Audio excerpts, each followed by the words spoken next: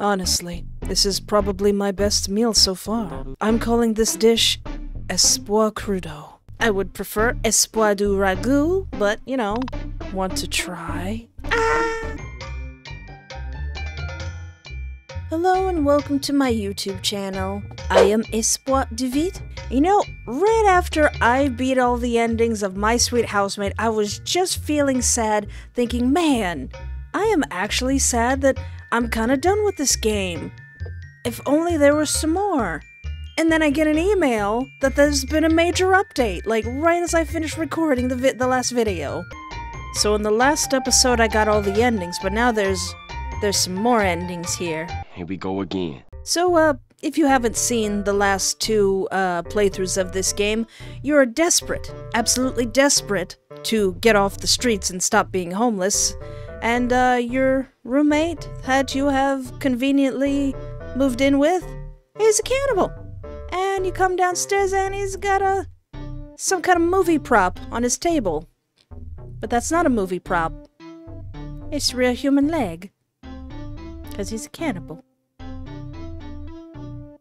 He's gonna eat you. Ah, cute. There's little... There's new little drawings. These are so cute. Oh.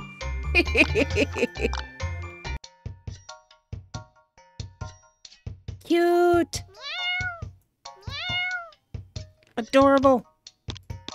Is that a salt and pepper shaker? Ah, that's so cute. Oh, what we're looking for? So, why is that silica packet? Looks like it's got a jump out of it. What am I looking for? Oh yeah, knife. That's a cool looking knife you got there, lady. For a moment, Alicia just stares at you. This old thing? Rodrigo gave me this because he thinks I like a pink character from a video game for toddlers. But just because I like a pink video game character does not automatically mean that pink is my favorite color. Now, you seem more like an emerald green or like black and gold kind of lady. I mean, I don't like. God, I wish people wouldn't just assume things about me based on my interests. Not that I'm interested in it or anything. It's the tattoo she has. Pink is such a stupid color anyways. Why would I even like it? And just because I kept the knife doesn't mean I like it or appreciate it or anything. It's not like I have feelings. Uh-huh. I hear you. Pop off, queen. You know, I was totally going to gut you and everything like 2 seconds ago, but you listening to me like this is kind of sweet. I could really do with having more people around me who actually listen. Alicia appears to pause in thought for a moment. Then she smiles. Are we gonna become best friends? Ah, what the heck. I could really use a little lapdog. Plus, you're cute, so that helps. Yeah, okay. I'm keeping you. Let me call the boys to pick us up and we'll go home, puppy. Ah, crap. What do you mean, Espo? I'm kind of alright with this outcome. I see this as an absolute win. Before the two of you leave together, Alicia takes a moment to call someone on her pink flip phone, still sat on top of you. Meanwhile, Seung-min's body lies lifeless beside you. His eyes do not move behind their lids. Aww. His blood seeps into every crevice of the cold floor beneath him. The last remnants of his warmth slowly fading away with each drop of blood that escapes his pale skin. F. F's in the chat. Chat!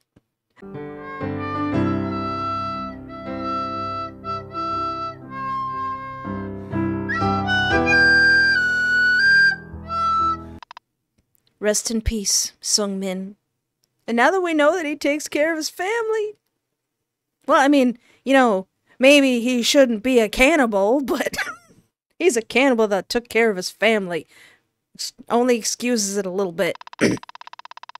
Eventually, you're whisked away by Alicia, spirited away into her life of criminal activities. Is this gonna end up with me in jail anyway? You learn that she's the head of a rather scary-looking organization.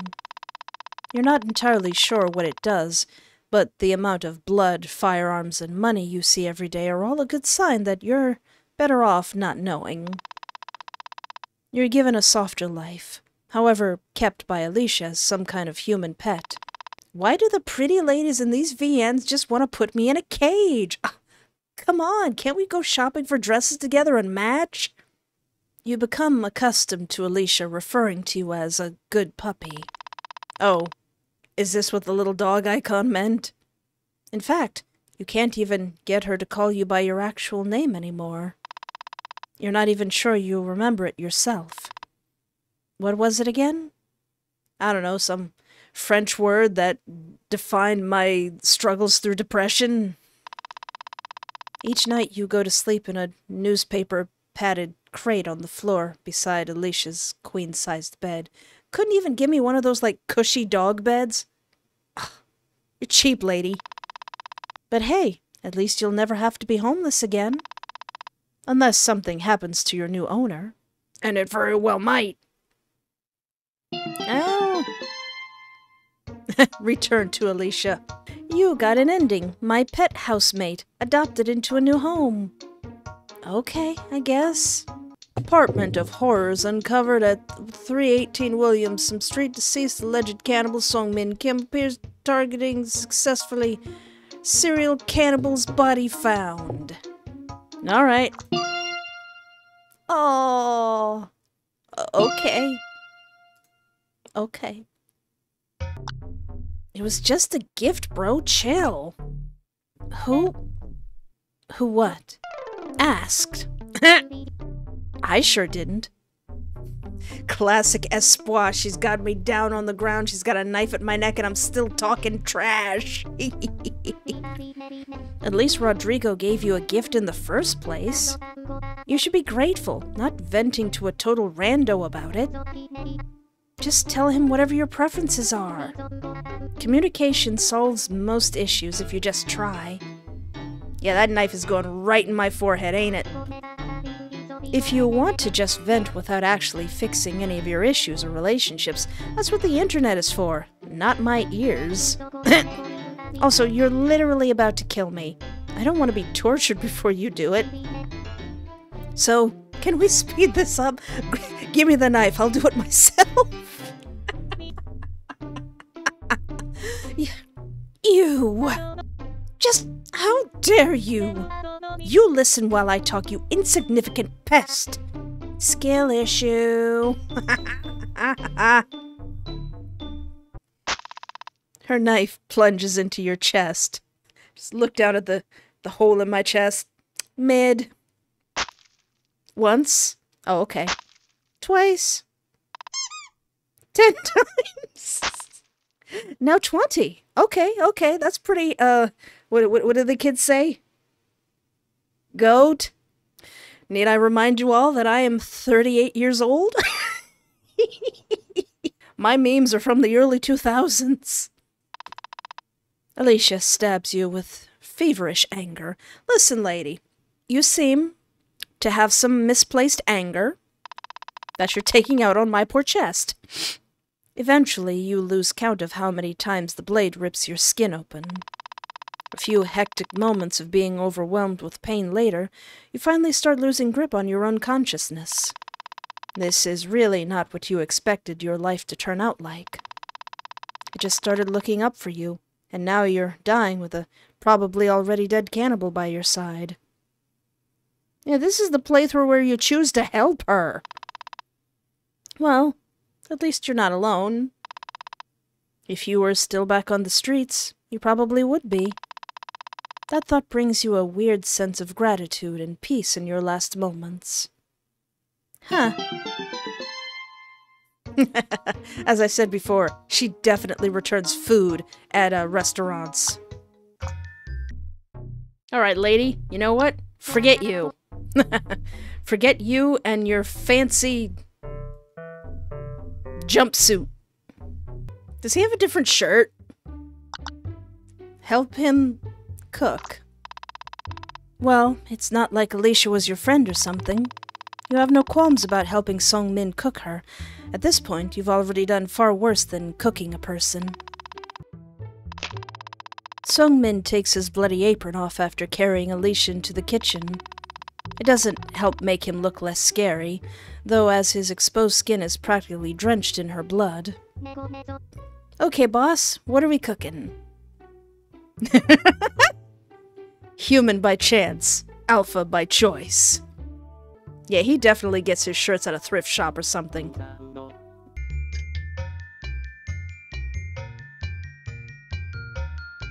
Cute! You want some? No thanks. Oh, that's terrifying. Is that the picture I got after getting married to him? Concept art of female Seung-min. Why did you pick Alicia specifically? Why did it have to be Alicia? She seems sweet. Well, for the most part. But why did you pick her specifically? I didn't. She was just there in the alley. Yeah, she was already covered in blood, fighting some other guys. I just thought she was an easy meal. That's still brutal, though. Hunting down bad people so you feel less bad being a cannibal. That's still brutal, though. They're just fellow human beings. You know, like me and you. It's not like they've done anything wrong. That look says everything I need to know. Didn't you rent this room out of desperation? Not many people would stay with a cannibal they don't know. Unless they didn't have any other choice. Yeah, well, but still. Have you ever thought why you're in this situation in the first place? The system can't work without an oppressor and a victim. Which one do you think you are? Some food for thought, I guess. Ha, I see what you did there. Bon appetit. Capitalism isn't that bad, you know. She lied. Actually... Ow. Capitalism isn't that bad. Our society wouldn't function without it.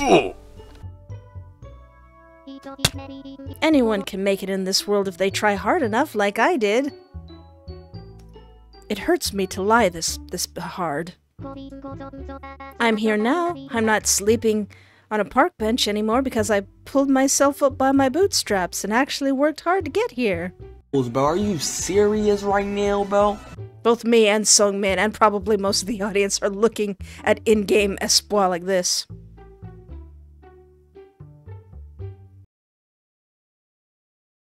Homeless people still out there on the streets just have to do the same. You know what, Espoir, in this instance, I think you deserve to get eaten. It's just how the system has to work. Seung-min stares daggers at you, as he should. He doesn't say anything for a good minute, making you feel gradually more uncomfortable. The silence is unsettling. Finally, he opens his mouth. Espoir. I like you, so I will just let this pass. But only this once. Well, it doesn't look like you can change his mind. Seung-min's brow twitches, a red flag against his otherwise stoic face. You've really done it now. Is that so?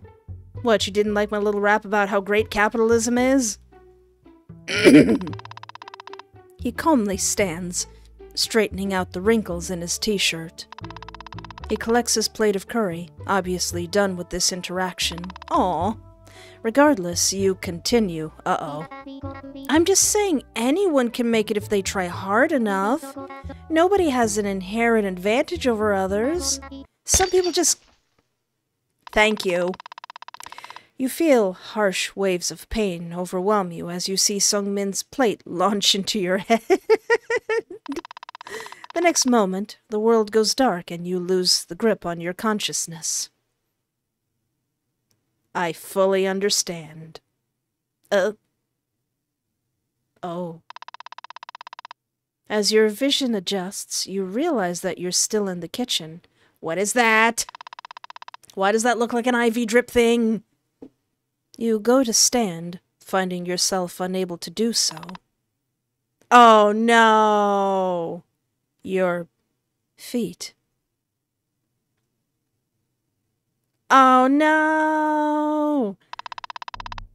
You realize that you can't feel them anymore. Did he take my feet, or did he take my entire little gam-gams? Are my leggy poos gone? Also, why do you have this? Not only are you unable to feel them, but looking down, you notice that they're completely missing, along with your lower legs. Okay, so he did take my precious gam-gams. For some reason, you're calm. Your body feels fuzzy and warm. And the music's all distorted. The world around you doesn't feel threatening at all, despite your current state. You go to wipe your face with your hands, finding yourself unable. The binds that hold your wrists to the chair that you're currently glued to pull against your skin as you do so, yet it does not hurt. This feels like a dream caked in mist. Suddenly, your housemate appears in the corner of your vision. He's in his work suit. How long were you out for? Is he gonna make me eat my own legs?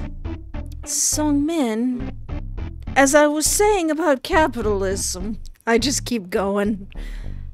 Espoir. What's up, bro? Or more like, what's down, bro? Or more like, what isn't down, bro? He doesn't say anything. Instead, he slowly walks up to you. You know, I should be thanking you right now. You gave me the perfect opportunity to indulge in my cooking hobby. He gets on his knees in front of you. Honestly, this is probably my best meal so far. I'm calling this dish Espoir Crudo. I would prefer Espoir du Ragout, but, you know, it's not a stew. Wait, Espoir Crudo? This isn't your meat, is it? Want to try?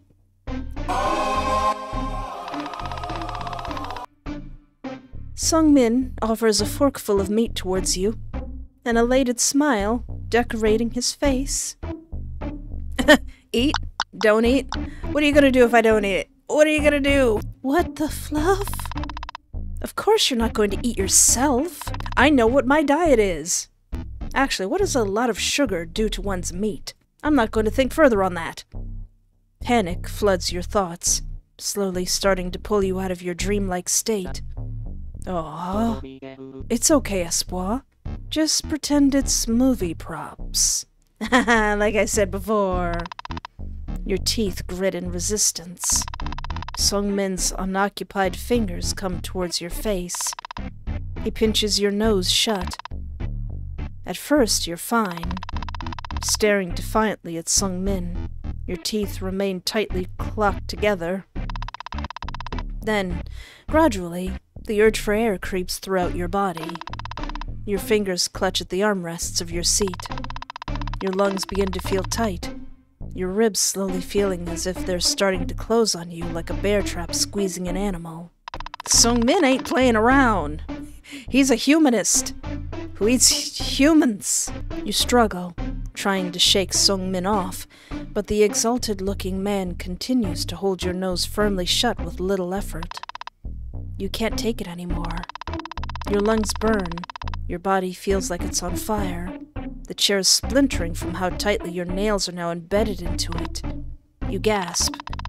Seung-min takes the opportunity to shove a piece of your own flesh into your mouth. Gack. Gack. Cough. Wheeze. What do you think? I'm kind of horrified, but honestly, it tastes pretty good. A wave of shame washes over you. Seung-min smiles. You horrible, adorable cannibal. See? That wasn't so bad, now was it? You took that pretty well in the past, too.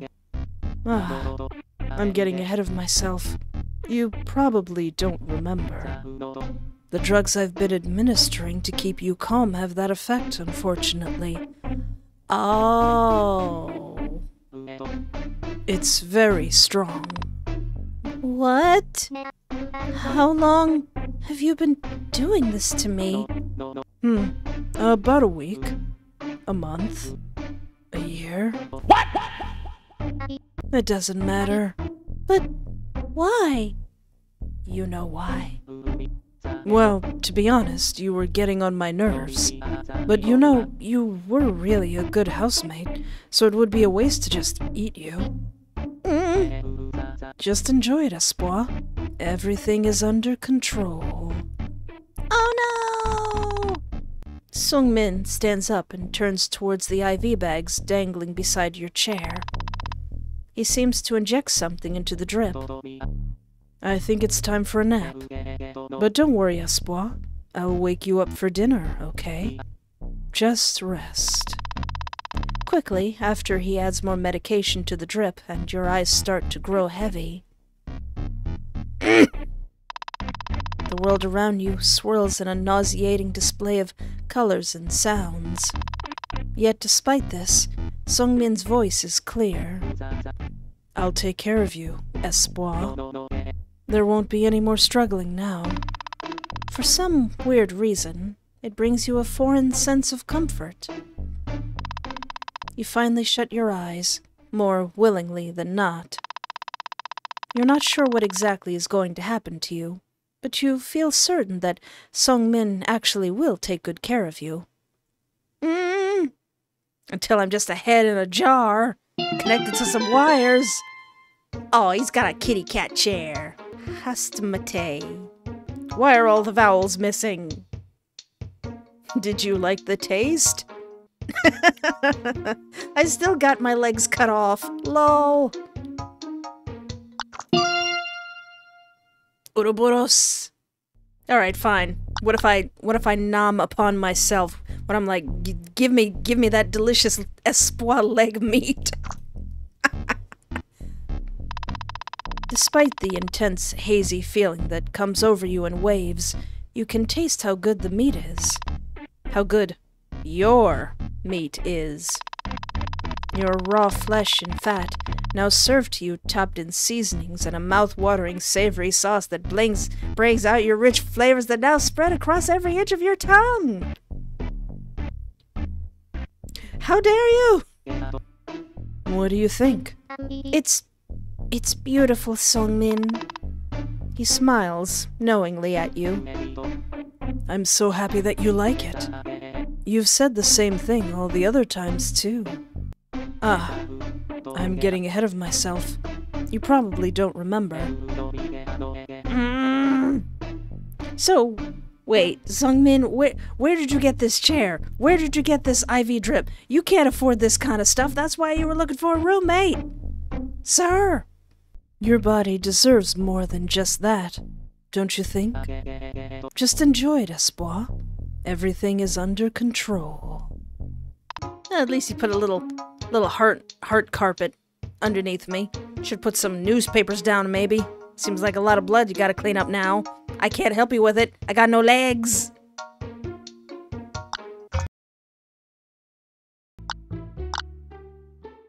Wrong. My name is actually X-50 Ultron. X-50 Ultron. So, since I did not cook him the human meat, that shirt, I can't stop looking at that shirt. You can't eat me because I'm not human. I'm actually not human. I'm X-50 Ultron! Did you forget? I'm X-50 Ultron! See, it says so right, my name tag. Right. Totally not human. And you only eat human meat, right? Well, yeah. I guess that makes sense. Am I actually gonna get out of this alive? Seung-min slowly gets up and helps you do the same. Sorry, X50 Ultron. You just smelled so delicious. I've kind of lost it. Hey, no worries. We're good now, though. Right? Yeah. I'm still very hungry, though, so I'll have to cook some human meat. Right. Can you fetch my glasses for me while I cook, please? I left them somewhere in the bathroom. Did being X-50 Ultron save my life? Oh, yes. Yes, of course. Appreciate it. You watch Seung-min walk over to the freezer to, you guess, get some human meat. You thank your past self 1,000 times for coming up with this stupid gag. Something tells you that if not for your new name, you would have probably taken the place of whomever it is in that freezer. Yeah. While you're lost in your thoughts, Seung-min already starts frying human meat. A familiar smell brings you back to reality. Pork. It smells just like pork. The similarity is kind of disturbing. Seems like it's your cue to get out and find those glasses for him, Cute. Adorable. Well, I'm glad I got to play this game at least a little tiny bit more. I really like this game. I like Seung-min. This game is the perfect mix of horror and horribleness and silliness and memes. I love it. But if you would like to try this game for yourself, there's a link in the description of this video. And if you had a lot of fun here, feel free to like or subscribe or interact in any way that is comfortable for you. And I would really appreciate the subscription because we're trying to make it to 100,000 subscribers. I know it's possible. I feel it in my bones that is now in Seung-min's mouth. But anyway, thank you so much for hanging out with me. Take care of yourself, have a great night, and remember, there is always hope.